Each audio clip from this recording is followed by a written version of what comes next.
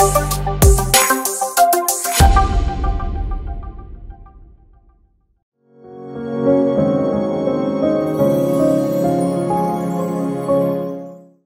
me, I had never counted the exact number of hours I should study because my approach was to set a weekly goal for me. Okay. Once I set a weekly goal, I have to achieve that goal. Suppose if it takes 10 hours, let it take 10 hours. But I have to achieve the goal I set for me. Okay. And what happens, one or two times I tried it, that to set a timer for me, to make a timetable, and so that to measure the amount of time I am studying.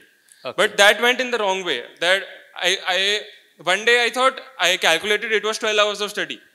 But when I reviewed what amount I had studied, it was not even around 3 to 4 hours of study because my focus was on time instead of what I am studying.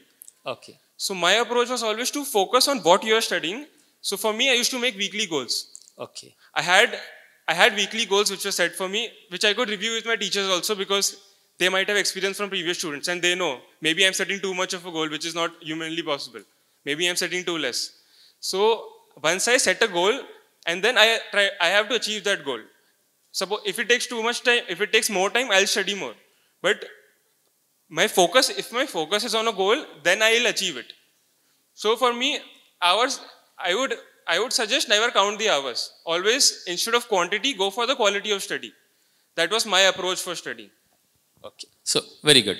So, instead of being time bound, be concept bound.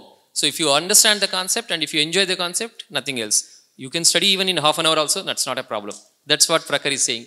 Good. So, the other part of this question was, sometimes when I score less in internal exams, whatever that phase test or chap test and all, so I lose my interest. Completely I lose my focus and automatically I go into that stress mode and all. So, how did you manage this? First of all, did you ever get less marks in internal test, phase test or any chap test or something like that? Yes, some tests I used to get less marks. Okay, less means how many? Which exam? It was, I don't remember the exact name, some were chapter tests, some were phase tests, like some tests. Less means approximately? How many marks? Marks, I don't remember the percentage. In terms of rank, it was not the first rank, it was a lower ranks. So lower means? Lower means sometimes 5, 6 or even lesser sometimes. So listen, 5, 6, he is saying that lower rank. How many of you agree 5, 6 is a lower rank? So he says that rank 5 and rank 6 he used to get and it is on lower side. It's not lower in terms of that. Okay. In terms of, actually what I analyzed after getting a lower rank was it is good for me because very good. If I have a 5th rank in some test, which means there is something I did wrong. Okay. So I get the chance to analyze what mistake I made. So whenever I used to get actually, the first time it happened that I feel a little bad that why am I getting low ranks. But after that I realized that getting low rank was good for me. Yes. Because if I'm getting first rank, if I'm getting 100% marks, then I don't know where should I improve. So for example, some test I got 5th rank. So I know, I analyze the test with my teachers and I know what mistakes I made. Very good. So because there is always scope for improvement. You have to find where to improve.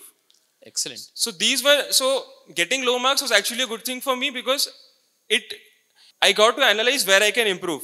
What sometimes I'm making silly mistakes. So I know that I have to organize my rough work so that I don't make such silly mistakes. I don't write 5 as Y or something like that.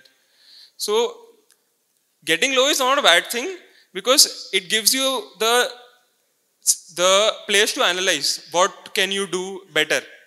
So that was my approach, even if I get low marks, to improve in the next test. So basically see, the takeaway is whenever he scored less, he did not get disappointed. He did not get irritated. Rather than he analyzed where he went bad or what was the mistake. And from there he started learning. That's a very, very important learning to all of us. So please, Prakhar, relax for some time because we'll be talking to others also and we'll come back to you. Thank you.